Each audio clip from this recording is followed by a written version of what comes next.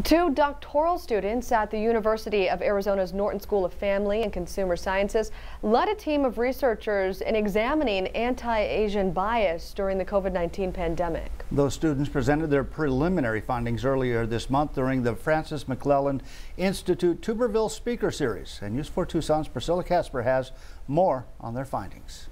So as social scientists, we thought the best way we can contribute to this community is to listen to their stories regarding this anti-Asian racism and discrimination. Zhen Zhao and Sei Kim launched an anti-Asian bias project in mid-summer 2020. The three basic topics: discrimination, ethnic identity, and activism. Our participants definitely felt like more negative societal views toward Asians because of the pandemic. At the time they began, hate crimes against Asians and Asian Americans were happening across the country. The team gathered data and interviews in the Asian and Asian American communities regarding what they felt about these issues. Kim says there are concerns of these discrimination and hate crimes in southern Arizona.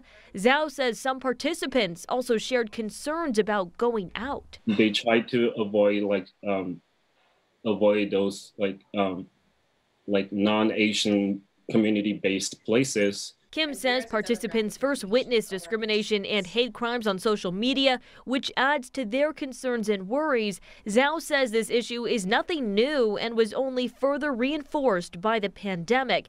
They hope the research will help Asian American voices become stronger, better organized, and more allied than ever. Because we learned that it's everybody versus racism. We have their full presentation on KVOA.com. We've got you covered. Priscilla Casper, News 4 Tucson.